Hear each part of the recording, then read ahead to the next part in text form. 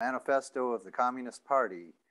Let's take a look at that. And what I want to do is to read through this and give commentary,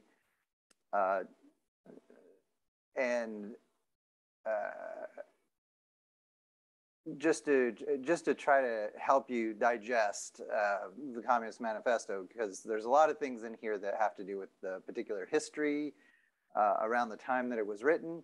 Now, I've gone a long way in the lectures on the industrial bourgeois revolution and the other lectures that's connected to explain the background.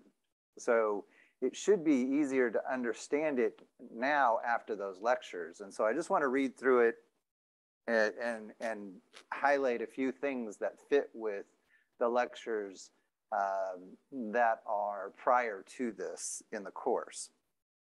Okay, the Manifesto of the Communist Party.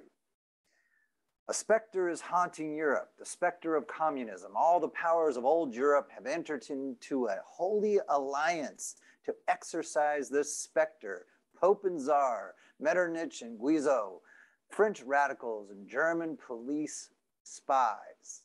Where is the party in opposition that has not been decried as communistic by its opponents in power? Where is the opposition that has not hurled back the branding reproach of communism against the more advanced opposition parties, as well as against its reactionary adversaries?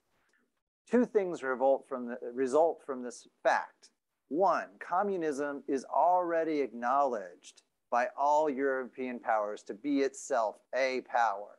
Two, it is high time that communists should openly, in the face of the whole world, publish their views, their aims, their tendencies, and meet this nursery tale of a specter of communism with a manifesto of the party itself.